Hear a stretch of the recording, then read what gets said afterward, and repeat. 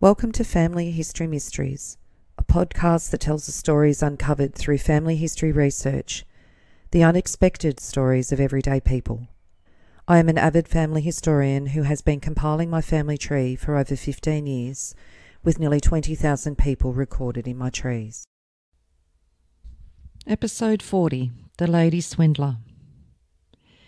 Ann McCaffey, as Mary Robinson, popped up in an interesting article in 1883 in the Deniliquin Pastoral Times when the law caught up with her for obtaining goods and money under false pretences.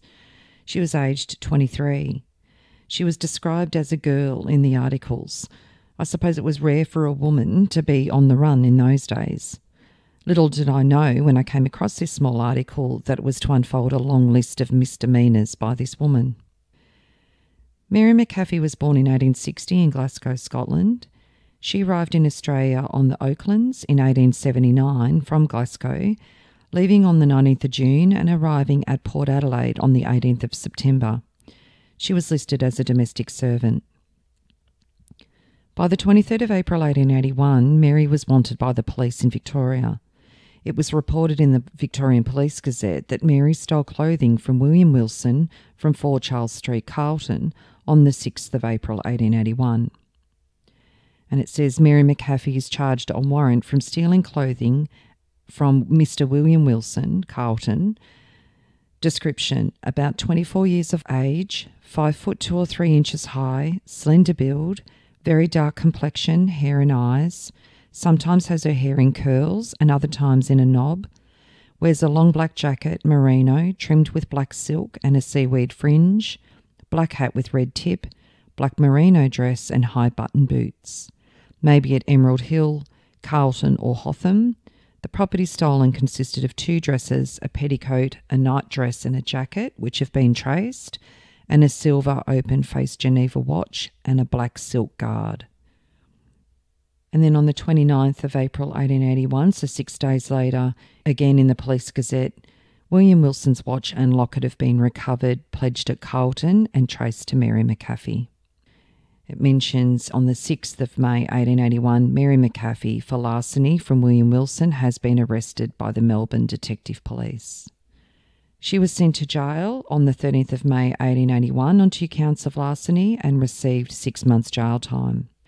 She stated in the jail records that she was born in 1860 in Glasgow and that she was a music teacher.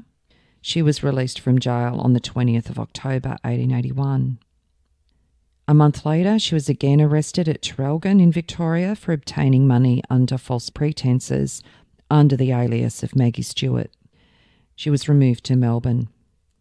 And the article outlining this case was on the 24th of November 1881.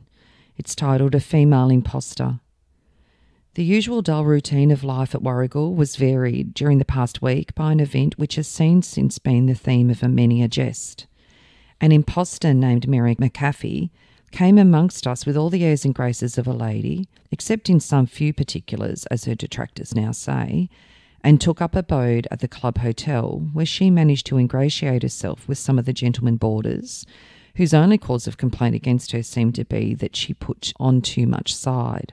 She stated that she was the niece of Mrs. Strong, wife of Reverend C. Strong of Melbourne, and that Dr. Stewart of Ormond College was her brother, of whom she constantly spoke of as Sandy. She contracted a liability of 30 shillings at the club, which was as far as Mr. Brace would let her go. He therefore gave her a quiet but unmistakable hint to leave by ordering the servant in her presence to clean out the room she'd occupied.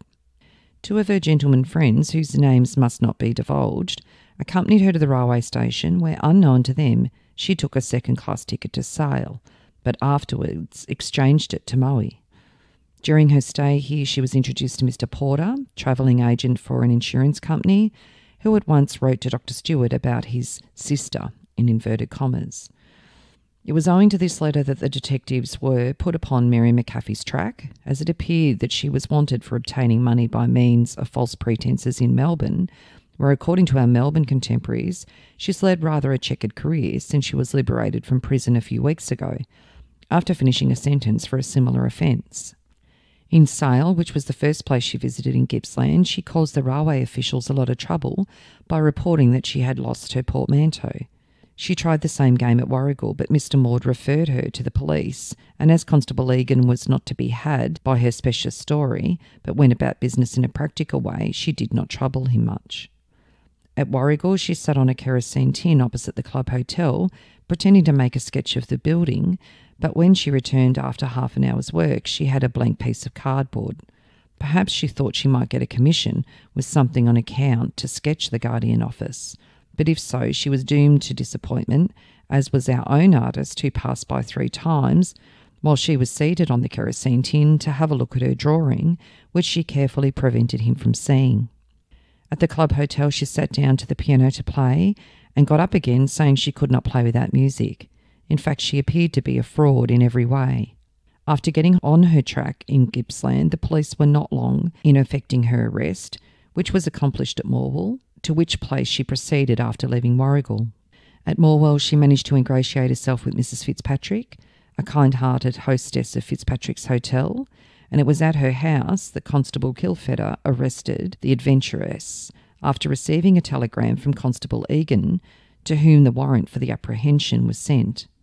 The Telegraph gives Detective O'Donnell all the credit for her capture, but as a matter of fact, the detective police did not know what had become of the lady till Dr. Stewart put them on the scent in consequence of Mr. Porter's letter. The offence for which she was arrested was committed on the 3rd, and the warrant for the arrest issued on the 18th, between which dates the detectives must have been ignorant of her whereabouts. On the 29th of November 1881, a follow-up article with some more detail is titled "A Youthful Female Imposter."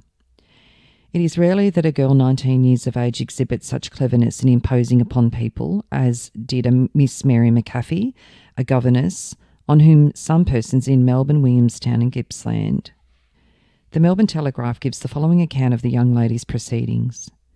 She is the same female who some months ago was arrested while holding the position of a nurse at the Melbourne Hospital and brought before the City Court bench, had sent to prison for a term of larceny.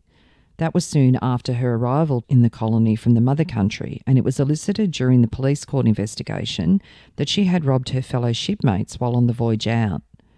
Several weeks ago, her term of imprisonment having expired, she was liberated and proceeded to practice the unblushing frauds for which she was last night locked up by Detective O'Donnell, who was instrumental in tracing her to Gippsland and having her arrested by the local police there.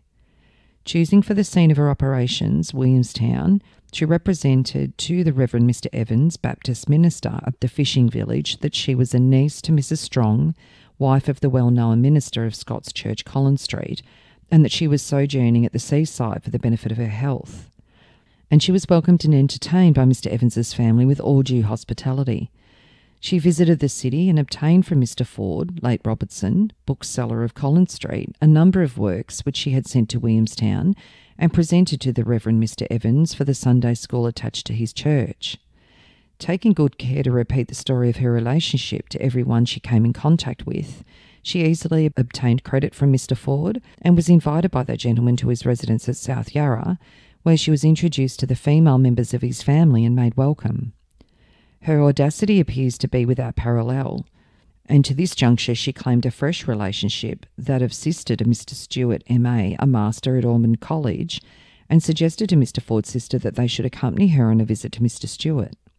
Her invitation was accepted, and in company with the Mrs. Ford, she proceeded to the college. Leaving her friend outside the building, she went in, and after a brief interval rejoined them. She next obtained a hat and other articles from Miss Gent, milliner of Collins Street. She again made her way to Williamstown, where she entered the family of Captain Maynard as a nursery governess, and repetition of her story respecting her Presbyterian relatives, again standing her in good stead. At this stage, the most remarkable part of the narrative occurs. Her bona fides were doubted by a young lady who was not slow to give expression to her suspicion, but who was threatened for slander by McCaffey, who actually waited on Mr. Kidston, the solicitor at his office, for the purpose of having a letter sent to the young lady. By this time, the day after Melbourne Cup Day, Mrs. Strong had been made aware of the imposter's movements and, singularly enough, entered Mr. Kidson's office while McCaffey was seated there and recognised her as a young woman who had waited on her in March last and told her that she had a letter of introduction to her from Scotland. The letter was not, however, forthcoming, and Mrs. Strong declined to have anything to do with her. When confronted with Mrs. Strong at Mr. Kidson's, she denied have ever seen Mrs. Strong before.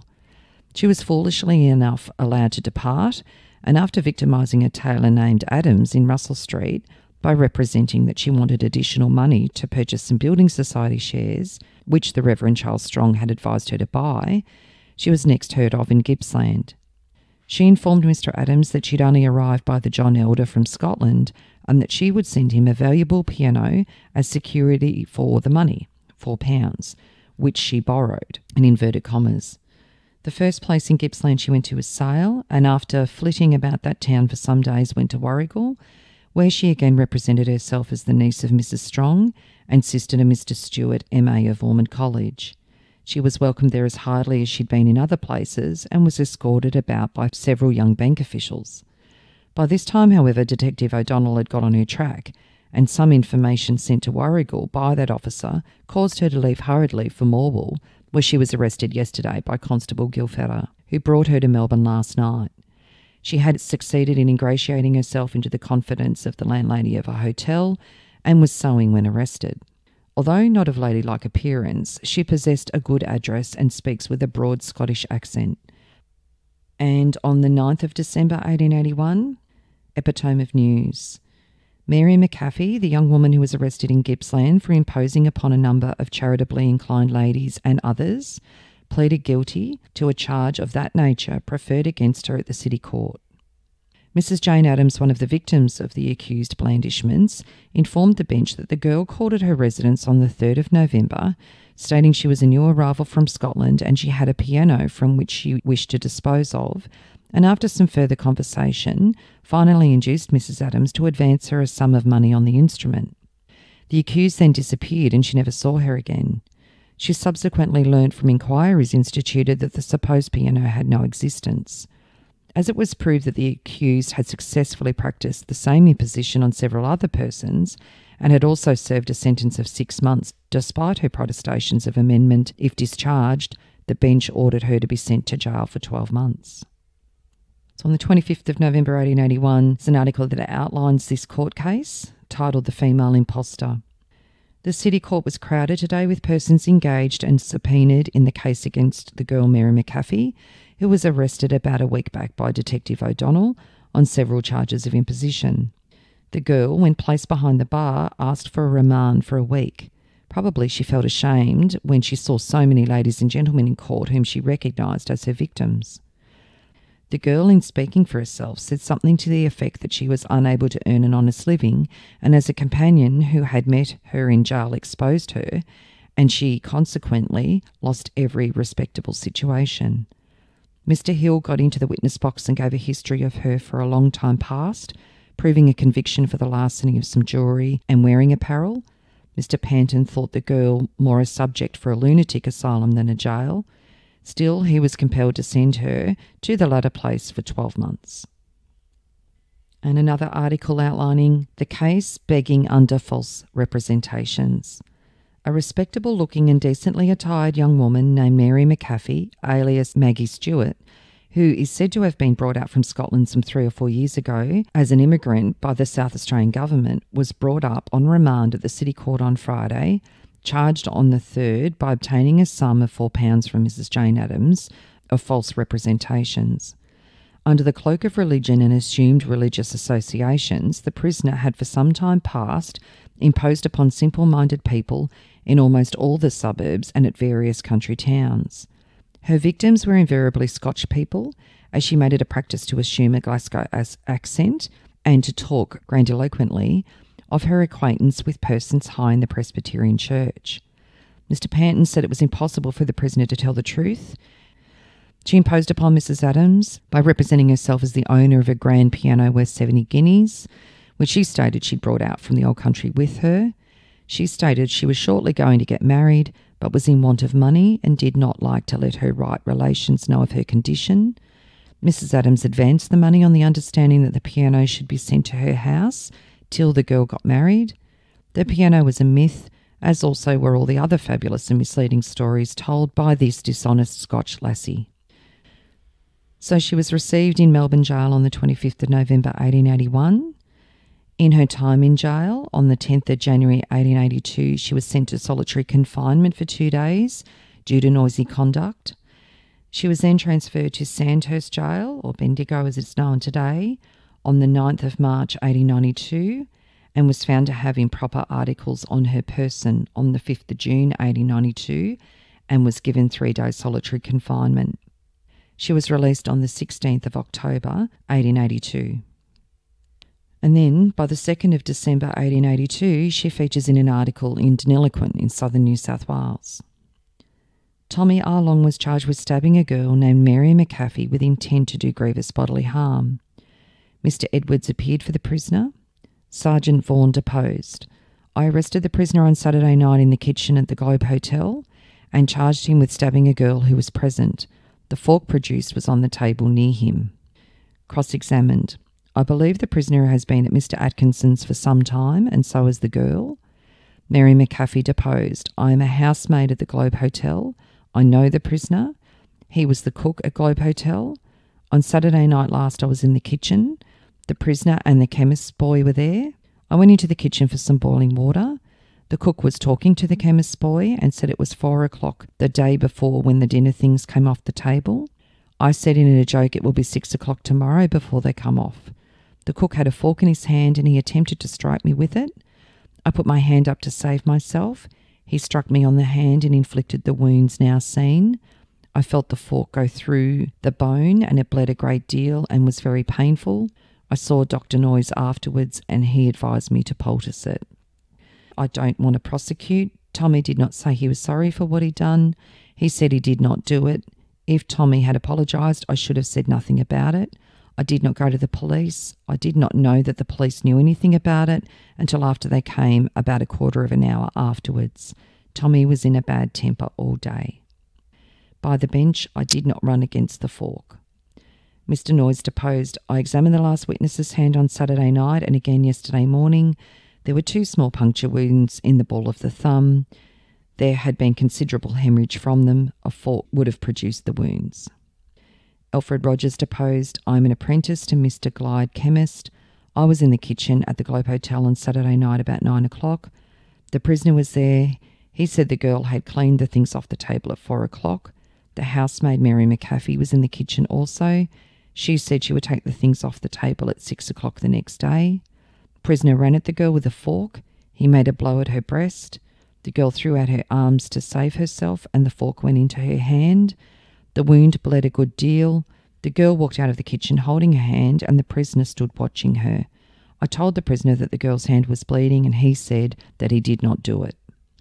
The prisoner was then committed for trial and bail allowed in 2 sureties of £20 each.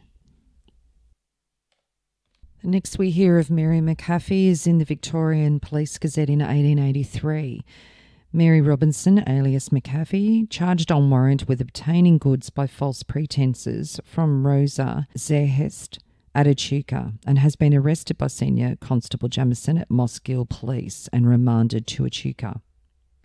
So in May 1883, there was an article that stated that a smart capture has been made at Mossgiel, New South Wales on information supplied by the Deniliquin policeman, Detective Hayes and Sergeant Wilkinson.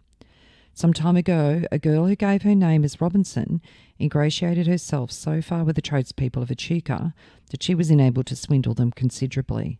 She told them that she was the niece of Reverend James MacArthur, who was a Presbyterian minister in Deniliquin for a time. She got into the good graces of Mrs. Rosa Zerhest, at one time of the Continental Hotel Deniliquin. She informed Mrs. Zerhest that she was engaged to a gentleman in Deniliquin, that she had a considerable sum in the bank and she was the niece of Reverend MacArthur. After a short negotiation, she went into partnership with Mrs. Zerhest, whom she victimised to a considerable extent. After some time, the impostor was exposed due to her inconsistent statements and the girl decamped. For some time, no trace of her could be found, but the Deniliquin police at last discovered she was identical to a Mrs. McCaffey who had played a part in the police court case at Deniliquin, and then they found out that she, along with another woman, had arrived at Pretty Pine, just northwest of Deniliquin, had arrived in a buggy early one morning from Moama. The other lady drove the buggy, and McCaffey took the coach passage to Hay. Information was sent to Hay, and it was found she'd gone to Mosgiel under the name of Mrs. Watson, who described herself as a governess where she had obtained employment on a station. The Mosgiel police were informed. The Deniliquin police, confident she was the same woman, as she stated she was a governess on previous occasions, had the young lady shadowed until the arrival of a warrant. She seemed to be about to put in place her old tricks, as she produced a telegram that had been dispatched and received by a resident a few miles out of Deniliquin, where she was asking him to forward her money at once. When the gentleman was questioned, he said he had never had a farthing belonging to her and never saw her more than once or twice in his life. She was arrested and taken to Echuca. On the 23rd of May 1883, she arrived in Echuca. On her arrival, she was accused by Mrs. Wright of stealing several articles of jewellery from her residence in Moama previous to her trip to Mosgiel. McCaffey denied the theft, but being searched in the lockup was found to have a gold brooch and a gold ring that Mrs. Wright claimed at once. Mrs. Wright said she allowed the girl to stay at her house, not knowing her character until now. On the 29th of May 1883, she was brought up in the Echuca court, charged with larceny from Mrs. Shest, obtaining a piano from Mrs. Cochrane by means of false pretences, and passing a valueless cheque. She was acquitted of the first offence and then committed for trial at Sandhurst Assizes on the second charge to be held in July. For the third offence, named as imposition, she received 6 months in Sandhurst jail hard labour that same day. At the Sandhurst Assizes on the 17th of July 1883, she was found guilty of obtaining goods under false pretences, and having admitted 2 previous convictions, she was imprisoned for a term of 3 years and 2 weeks of the 2nd and 4th months to be passed in solitary confinement. Cumulative on the sentence she is now ongoing. In passing sentence, Justice Holroyd stated, "You have pleaded guilty to obtaining a piano under false pretences at Echuca, and the pretence adopted was of a most elaborate description. Your address is good, you appear to have good manners and decent behaviour. I don't wonder why you succeeded in deceiving people by your plausible stories. You have been convicted previously for stealing 2 cheques, and it also appears that you are undergoing a sentence at Echuca for other offences. I am very sorry that one so young and so apparently well educated should be guilty of a criminal offence, but it is necessary that I should deal with your case with some severity." Mary was reported to have been very much affected when leaving the dock, and fell down when she entered the anteroom opening into the dock, needing to be carried out, her cries being audible for some time afterwards. Her jail record stated she was a teacher, sallow complexion, black hair, blue eyes, a pockmarked face with a scar on her cheek. On the 26th of July 1883, she was transferred to Melbourne Jail. On the 15th of January 1884, she was given 3 days solitary confinement for taking work from a fellow prisoner, and a further 3 days solitary confinement on the 11th of June 1885 for refusing to leave her cell when asked to. Mary was released from jail on the 19th of February 1886. On the 11th of August 1886, so approximately 6 months after her release, there is a marriage announcement. On the 30th of June at Granite House, Fitzroy, by Reverend John Alexander Dowie, James Grant Butcher, Middle Brighton, to Mary McCaffey, second youngest daughter of William McCaffey, timber merchant, Southside, Glasgow, and sister to the Reverend Alexander McCaffey, St Andrew's Church, Paisley, near Glasgow. And in the marriage record, she lists her name as Mary Jane Muirhead McCaffey. And that's the first and only time that we see Muirhead included in her name. So several months later, late November 1886, an article appears in the paper, "An Audacious Female Imposter." The bench at Fitzroy were engaged for upwards of 3 hours yesterday investigating cases in which a female named Mary Jane Grant was charged with obtaining money and goods by means of false representations. In the first case, the prisoner was charged with obtaining from August Fetling, watchmaker and jeweller of Brunswick, an 8-day clock, a gold watch, 2 sets of bracelets, 2 pairs of earrings and other articles valued at £27. She told Mr. Fettling that she had just purchased land at Coburg, for which she'd paid £750, and that she was about immediately to erect 3 cottages and a villa. She mentioned the name of the architect, the contractor, who she said was to be employed to carry out the work. She invited Mr. Fettling to accompany her to Coburg to see the land. He accepted the invitation, and on reaching the Coburg Hotel, she pointed out some land to him as that to which she had bought. On returning to Brunswick, she gave Mr. Fettling 3 cheques and directed that the articles which she had purchased should be sent to her residence in Heidelberg Road, Fitzroy. All this took place on Monday the 15th of November. The cheques on being presented at the bank were dishonoured. Mr. Fettling then drove to the house on Heidelberg Road and found that the woman had left. He then placed the matter in the hands of the police, and after some time the prisoner was arrested.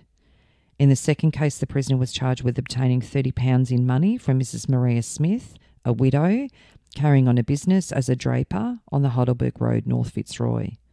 The evidence went to show that the prisoner called on Mrs. Smith on Monday the 1st of November and purchased some goods for which she paid cash. A day or two after, she called again and purchased more goods, and in the course of the conversation said she owned a house in Moore Street, Fitzroy, which she wished to dispose of. She said it was valued at £800 and that she would sell it for that price and would take a £20 deposit and the balance of £1 per month. Mrs. Smith agreed to the purchase. She accompanied the prisoner to the offices of Messrs. McKean and Leonard, where some instructions were given by the prisoner to prepare the transfer deeds. Mrs. Smith then advanced £20 by way of deposit on the purchase and subsequently gave the prisoner £11 to pay accounts from which she said she owed. Mrs. Smith subsequently ascertained that the prisoner owned no property in Moore Street. She then placed the matter in the hands of the police.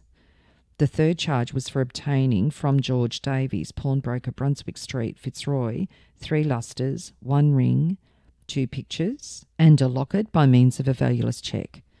The prisoner was committed to take her trial on all 3 charges at the criminal sessions to be held on the 1st of December, bail being accepted in 2 sureties of £100 each and the prisoner herself £200.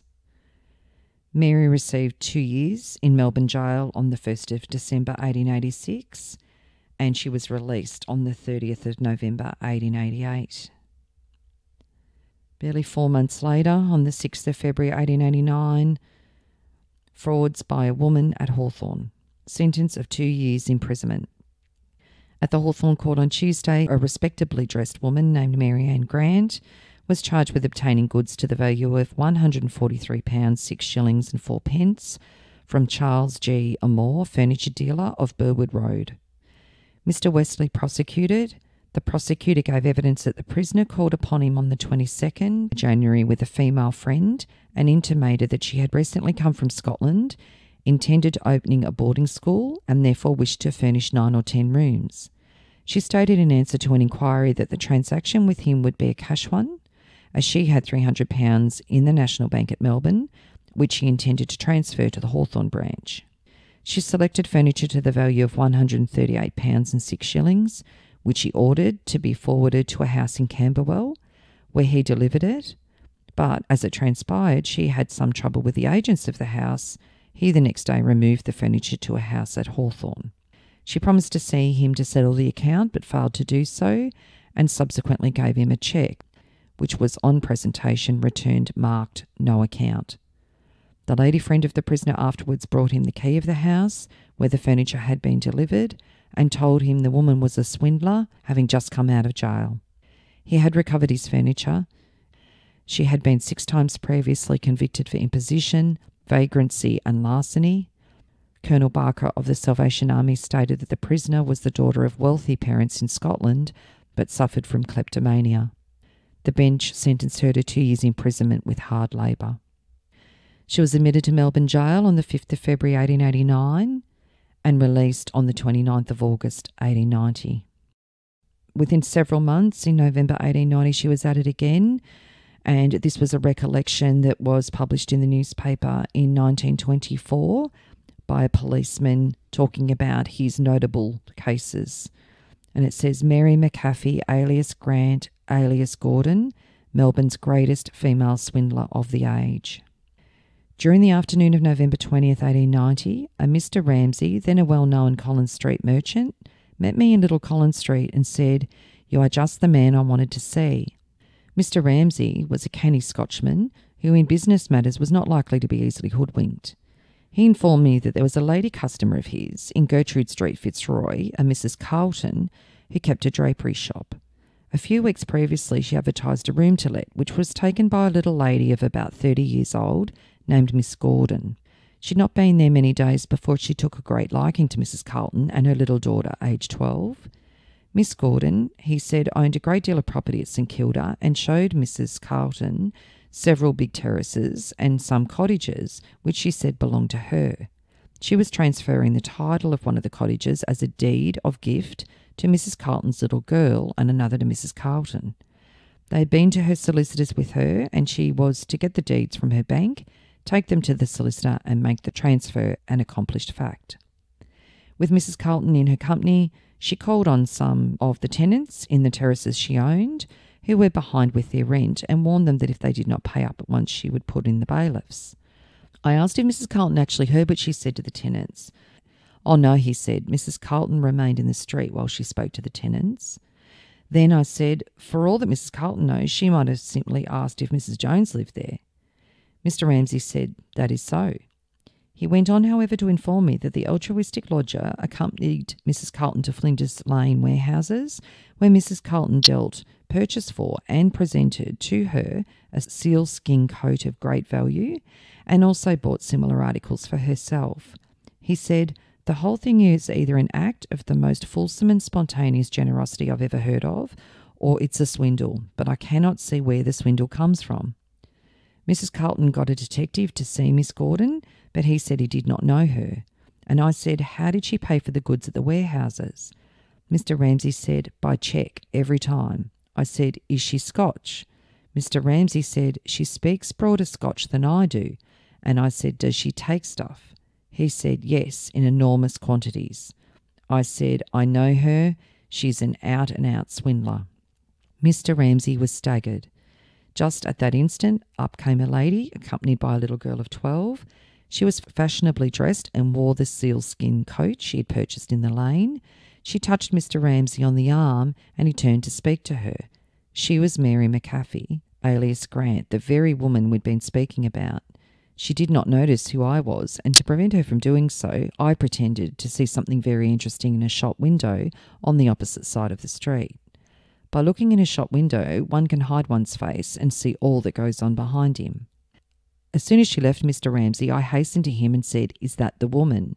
He said it was. I said, "That is enough for me. I am going to arrest her straight away." I followed her to the office of Mr. Sincock's solicitor, Normanby Chambers, Chancery Lane, and when she came out, I said, "Well, Mary, you are up to your old game again." She was dumbfounded. I took her and the little girl to the watch house. After charging Mary McCaffey, alias Grant, alias Gordon, with vagrancy just to hold her, I restored the child to her mother. The evening papers of November 29th had a full account of the arrest, and the next day I was simply overwhelmed by complainants who had been victimised by her and had sufficient of valueless cheques she passed on to business people, handed to me to paper a house. She was sent for trial on 16 charges of forgery, uttering and obtaining money on false pretences, and on being found guilty received sentences totalling about 7 years. She had a long list of prior convictions recorded against her, all of which she pleaded guilty. At the time she engaged the room at Mrs. Carlton, she was not long out of jail. Mrs. Carlton was, as a businesswoman, ruined by her conduct. Her credit in the warehouses was completely destroyed. It was on the strength of her being in Mrs. Carlton's company that the firms cashed her valueless cheques. Mary McCaffey, alias Gordon, alias Grant, had obtained in cash from Mrs. Carlton, through her feigned generosity, about £40, and the unfortunate lady was compelled to file her schedule for bankruptcy. And on the 13th of December 1890, criminal sittings of the Supreme Court will be open Monday next, and the following list of prisoners for trial as follows: Mary McCaffey, false pretences.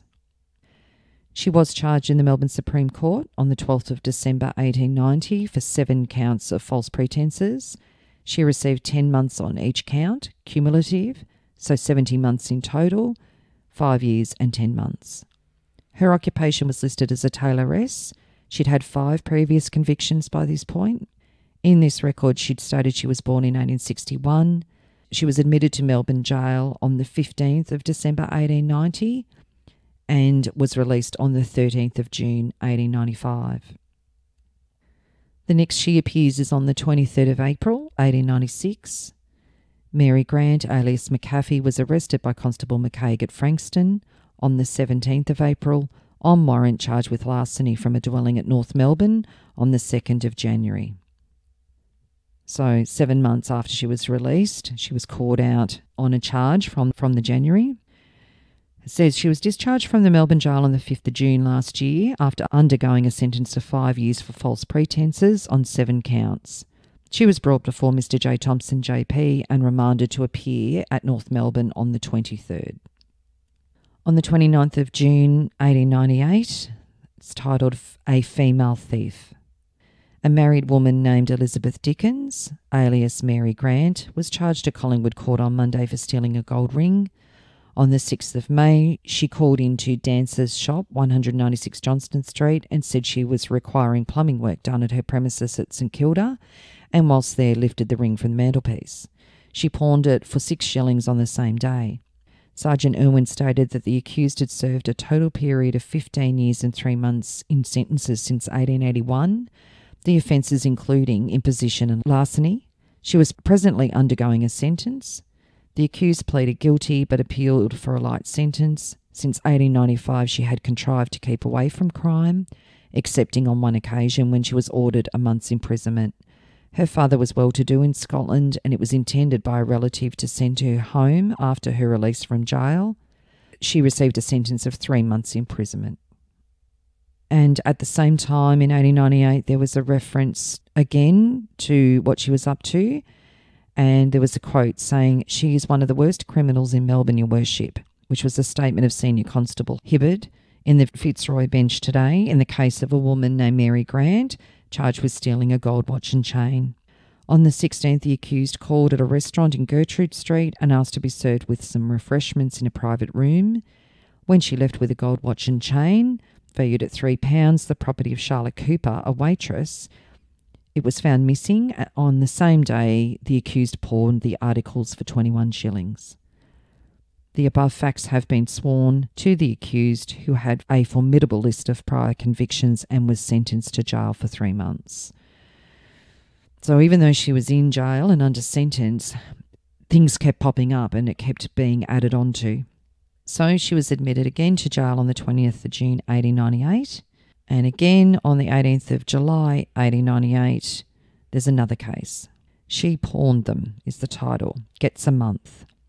Mary Grant was charged before the Prahran Court today with stealing a gold brooch, a silver necklet and locket, a silver bracelet and some wearing apparel from the property of Mrs Wilkinson, boarding house keeper in Nicholson Street, South Yarra, on the 27th of April. The prosecutor stated that the accused came to her house and asked if she could be accommodated. The witness allowed her to remain, and the next morning she came into the prisoner's room and, seeing a brooch without a pin, said that she would take it to a jeweller's to have the pin put back in. She also asked, "What other jewellery have you got?" Shortly after, the accused left the house and the jewellery was missed.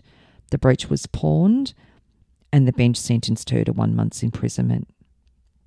So as a result of all of those, Mary was finally released on the 4th of January 1899. Now, at this time, there is a birth record for a Jessie Dunsmore Grant and also a Jessie Dunsmore McCaffey, both born in Victoria in 1898. They have the same registration number, so same child but different surnames and registered under the same number but 2 separate registrations. Her mother is listed as Mary McCaffey, although a father not listed. If this is indeed Mary McCaffey's child, I suspect that James Grant and Mary had separated at some stage, even very early, particularly if he's soon realised that she was a swindler and she was being caught and incarcerated so often, pretty much as soon as after their marriage occurred. So it's quite likely that although Jessie was born with the name Grant, that the James Grant's not her father, but Mary, still being a married woman, had to use James's name. Jessie married Robert Griffith Humphreys in 1919 in Victoria. Robert was a carpenter and they lived in Coburg, and they had 5 children. Roy, Margaret, or Peggy as she was known, who was living in the USA in the 1950s, David, Dawn and Robert Jr. And these are the only known descendants of Mary McCaffey. Jessie died in 1953, aged 54 years in Fitzroy. Now, owing to the fact that Mary was incarcerated so often, I'm wondering whether Jessie may have been brought up with a friend. I couldn't find any record of a Jessie Grant or a Jessie McCaffey being placed into the foster system. By the 14th of November 1900, again, we have another conviction in Ballarat. At the City Police Court on Tuesday, Mary McCaffey, alias Mary Sinclair, who acknowledged numerous prior convictions, was sentenced to 2 years imprisonment for larceny and imposition. So her child would have been 2 at this point. And in 1903, Robert Arnott's housebreaking. The diamond and sapphire ring and the gold band ring have been recovered and traced to the possession of Mary McCaffey, who was arrested by the Melbourne CI Police. On the 22nd of August 1904, Annie Austin is charged on warrant with imposition on Thomas Gray Redmond, a carpenter, at 32 Derby Street, Collingwood. On the 12th, description: Scotch, 43 years old, 5'1.5" high, thin build, black hair turning grey, blue eyes, front teeth missing, wore a black dress, brown cape and black hat, identical with Mary McCaffey. The 24th of September 1904, so only a month later, A Noted Character is the article's title. The police have gained further information concerning the woman Bowman, now under arrest for imposition. She was, it is alleged, recently before the Collingwood bench for the larceny under the name of Annie Austin and absconded from her bail. There is also another warrant out against her at Collingwood for imposition. The Superintendent of Police, Mr. Charles, has received information that the woman now under arrest on a charge of imposing in Geelong and District is identical with the woman wanted by Metropolitan Police for absconding from bail at Collingwood and failing to answer 2 charges of larceny in the name of Mary Austin, also for imposition in the name of Annie Austin. On the 23rd of September 1904, an old offender, Geelong. The woman giving the name of Mary A. Bowman, who was arrested in the previous evening for victimising a number of people in Geelong and District, appeared at the Geelong Police Court this morning, charged with being a rogue and a vagabond, and on the application of the police was remanded to appear Tuesday next. She's an old offender and has quite an interesting and romantic career. Superintendent Charles had identified her as being a woman who'd been convicted under 8 or 9 different aliases. She came to Victoria from Glasgow in 1881. She visited various prominent clergymen in different parts of Victoria, and whilst waiting in the different houses would empty the card trays into a receptacle and subsequently use the cards thus obtained as a means of further introductions to the persons whose names they bore. Any knickknacks about the place would be confiscated, and for some of these offences she received a sentence in the name of Mary McCaffey. Her last conviction was under the name of Mary Grant for theft some time back, and it's only recently that she was released from prison. Several charges, including that of larceny as a bailee, imposition, etc., are to be preferred against her Tuesday next. And another article related to what she had got up to in Geelong on the 28th of September 1904. Geelong, a female imposter's record.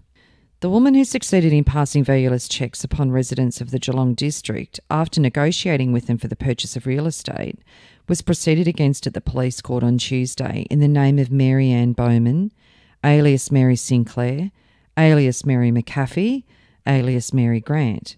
She was presented on 3 charges of imposition and 1 of larceny as a bailee.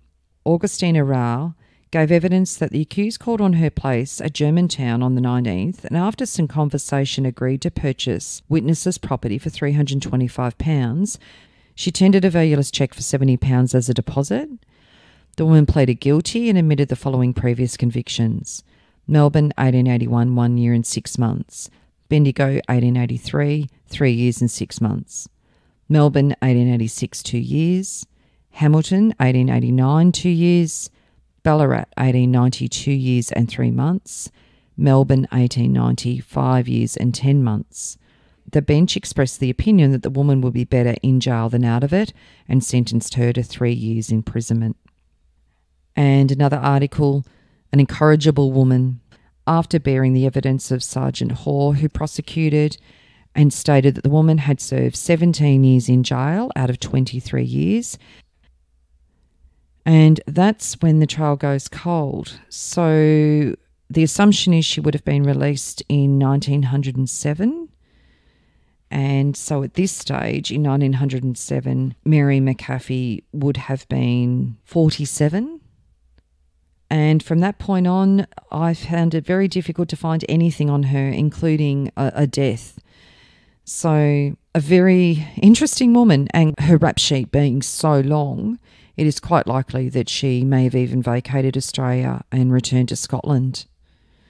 So that's another little mystery that could very well have a further bonus episode down the track when other information may come to light.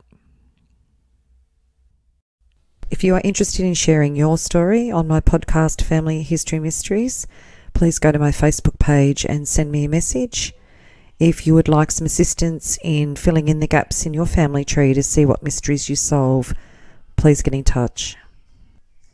And don't forget, you can have early access to episodes by subscribing, and you'll also gain access to bonus episodes